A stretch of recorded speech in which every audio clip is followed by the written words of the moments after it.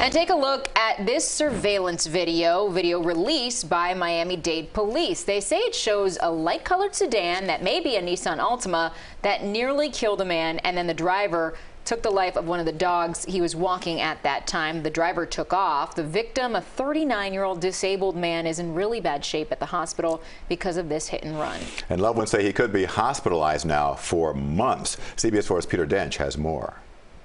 Miami-Dade police want you to take a close look at this light-colored sedan that may be a Nissan Altima. They say the driver is seen pulling a U-turn after striking a man and then leaving the scene. The victim, 39-year-old Willie Moore, has been hospitalized ever since. He's a very good person.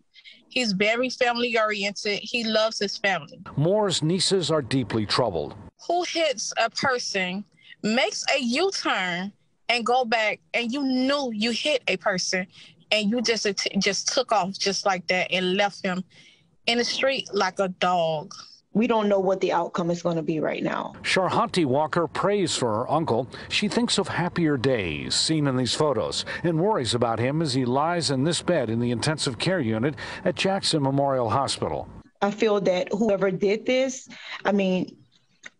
you knew that you hit him. Moore has been hospitalized since March 9th. That's when Miami-Dade police say this car hit him. You don't just hit someone and leave. It doesn't work like that. It happened at 11:30 at night on March 9th at Northwest 20th Avenue and 95th Street. He was walking his two dogs. He has two dogs.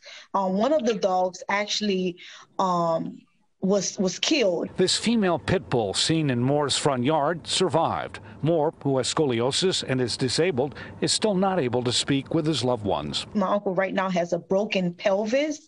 His back is busted open. His hip is broken. His leg is broken. Police say the vehicle seen on this tape that hit Moore could have driver's side and front end damage. We need some results for this. Whoever did this cannot get away with this.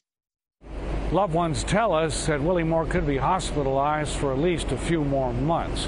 We checked with Miami-Dade police and they tell us they have no new leads. If you can help, call them or Miami-Dade Crime Stoppers at 305-471-TIPS.